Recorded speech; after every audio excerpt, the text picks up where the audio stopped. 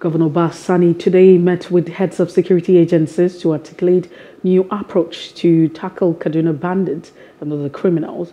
The governor told journalists shortly after the closed-door meeting in Kaduna that his major concern remained the safety and welfare of the people.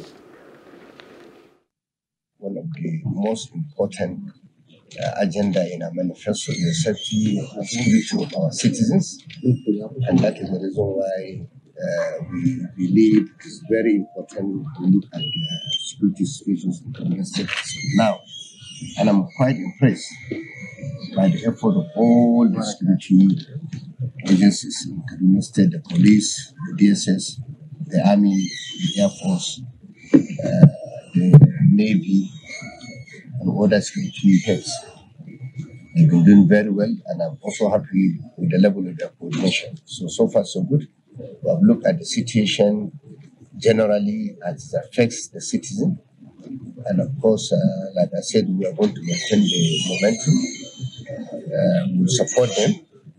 But one of the most important areas we discuss is trying to engage the general public, because we believe security is a role and responsibility of every citizen of the state.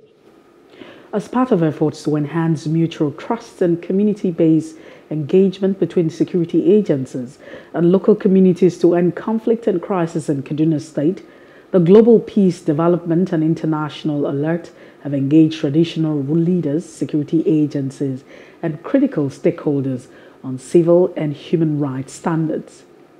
Increase enforcement of human rights standards in policing, which will support in the review and reform of some of these security agencies' policies, plans, and programs. Part of the rationale for this joint workshop is to improve security agencies' community engagement strategy, build relationship with the communities, build capacity of security personnel for improved civil approaches to human security and protections of civilians.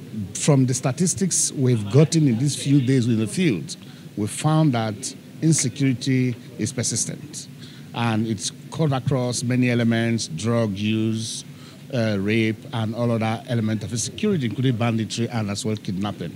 So for me, we have been able to bridge the gap, particularly in the planning process, where coordination and the engagement between the civil society, which is International Alert and Global Peace, and on the government part, Kaduna Peace Commission, whom the security agency is well created. And so with that synergy created, we'll be able to get more information that we can use to stabilize the conflict.